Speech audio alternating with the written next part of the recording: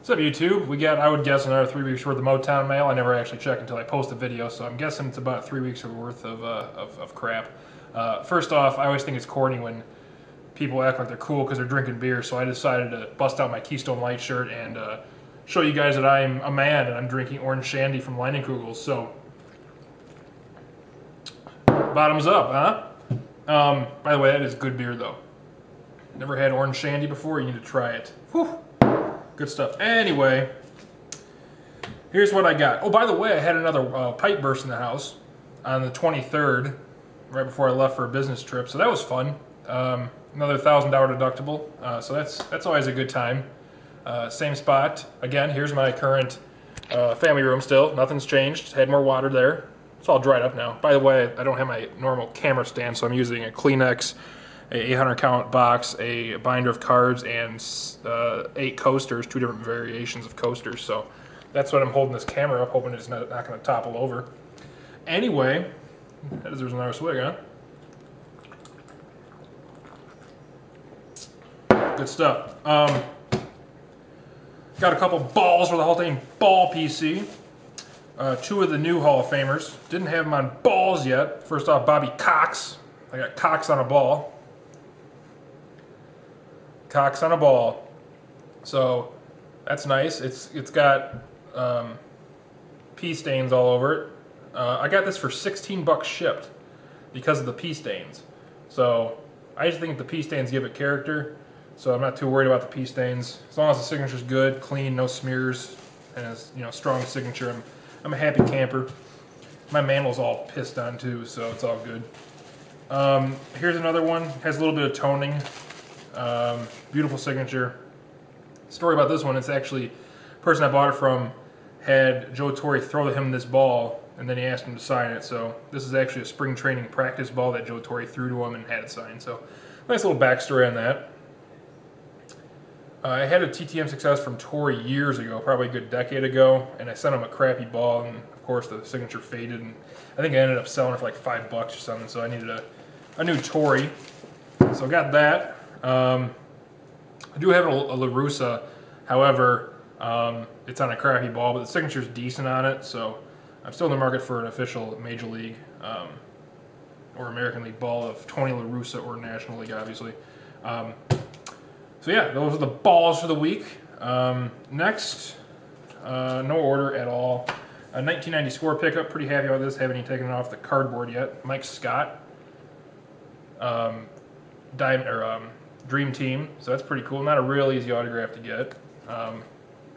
So very happy to add that to the 90 score set. This is a cool TTM success. I got a nice little letter here. It says, "Dear Philip, thank you for your letter to Mr. Giuliani. Enclosed, please find the autograph photo you sent to the office to be signed. Your continued support." Princess Nini's going to have to wait. Please find the autograph photo you sent to our office to be signed. Your continued support, it means a great deal to them. Best wishes. And a real nice, I sent this 8x10 to Rudy Giuliani. Signed it with the inscription, "All the best of health and success, Rudy Giuliani."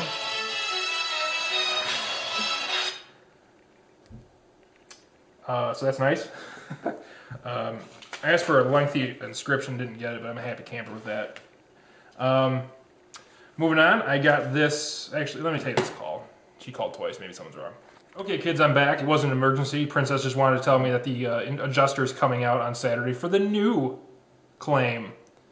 Apparently, she needed to tell me that immediately because she called right back. But anyway, bottoms up to that, huh? Nothing better than get that bank account as low as possible. Anyway, I got a good steal on this. This is from 2013 SPX. Rookie jersey auto. Rookie fake jersey auto. Number 475, Giovanni Bernard. That's pretty cool. I got a steal on that. I got that for like less than 10 bucks, I think. So that's, I think those go for a lot more than that. Not a lot more, but decent amount. Let's see here. Made a trade on sportscollectors.net for some 2013 pro debuts I got in person. I ended up getting a James Russell. Didn't have a James Russell autograph yet for the Cubs collection. And a couple of C.J. Edwards from Topps Heritage Minors. It's going to be a stud. 48th round pick. It's amazing that each team passed on him 47 times in, what, year 2012, I think. 2011. So dude's gonna be a stud. Did a 50-50. Someone didn't get a lot of them done, but did get these. First off, Mitch Haniger. I got 4 of these. These were cards I was hoping to get signed in Beloit, but Haniger I think got promoted. So I got a nice 4 cards of Mitch Haniger now. This one's really nice. I sent him 4 cards, and he sent them all back. One of them unsigned, but I did get 3 of them signed. I got Jorge Soler. This one right here. And this one right here, so that's nice. Because when I met Soler, he was always signing at J. Carlo, so it's nice to actually get some J. Soler autos now.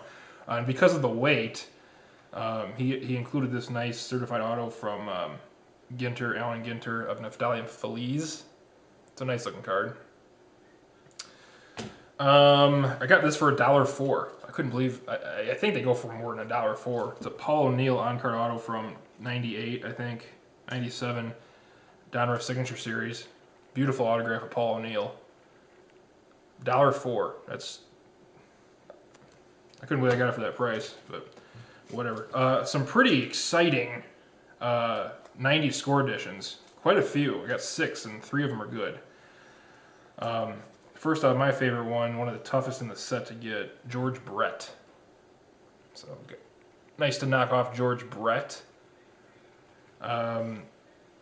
Rafael Palmeiro, period.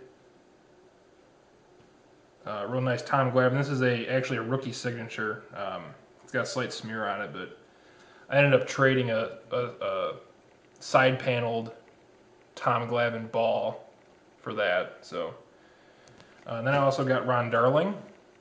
That's a vintage signature too. His signatures change a lot from that, but that is an authentic vintage signature. Got Rick Aguilera. And Tony Pena. So that's nice. And also the guy that I traded the Glavine for included this Nate Robertson Bible card with a streaky signature, but it was a freebie, so that was cool. Next, this is actually a redemption. I think I got it for like $1 or $2, and then I redeemed it. It took of course, 6 or 7 months to get. Martin Gortat, autograph from Panini Signatures. Next, I picked this up for I think $5. I thought I had a steal on it, and then I realized, then I looked up the sold listings, and apparently they always sell for that much. 2013 Triple Threads jersey, fake jersey auto of Jordan Zimmerman, numbered to 99. I don't know what kind of jersey that's from, but whatever. And on my little business trip up north, I busted a rack pack of Absolute Memorabilia football. Got this Hog Heaven Christian Michael rookie, and then I did get his jersey card of Landry Jones. Very excited about that. I think that deserves a drink, huh?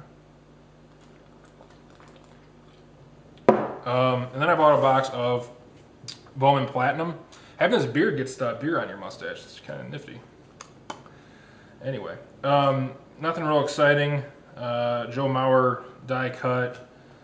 You don't care. Chris Medlin, I don't know, Ruby something. Darren Ruff, gold. Cole Hamels, gold. None of them are numbered. I got a nice Yasiel Puig top prospects. I was excited until I saw they sell for like $1.25. One pack actually did yield 2 autographs. One being a redemption of Jeff Ames, who had already redeemed that, and I also had a Will Swanner autograph. Fortunately, there's scratches all over that one, but it's like another $1 autograph, so I'm not going to worry about it too much. So that's it. That's all I got for now, guys. I want to thank you all for watching, and as always, please stay safe and stay dry and warm.